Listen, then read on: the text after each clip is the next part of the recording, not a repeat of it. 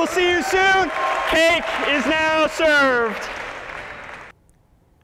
Well, if you make it to the very last few seconds of lecture videos, you might see something like this. It's a little litmus test to see who's actually tuning in until the end. So what do we have here? This is one of our most artistic initiatives, thanks to CS50's production team this past summer, where it's a riff on the famous film Citizen Kane.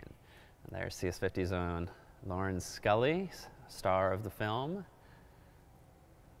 playing the role of a detective trying to track down a disappeared person. A disappeared Malin.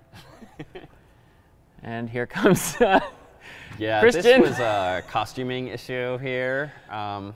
We were trying to find a fedora, I think, for Christian's hat, but could only find a cowboy. Goes so well with his Guatemalan accent. He does. He really pulls it off. I don't think there are many people on our staff that can pull off that hat. I worry he's a little typecast now, though. Oh, and there's CS50's own Ian Sexton. There's got to be a simple explanation for it. But yeah, tune in. We've got 12 parts of this series, or 13 parts of this series. So tune in to see what happens. A taste of each one at the end of each week.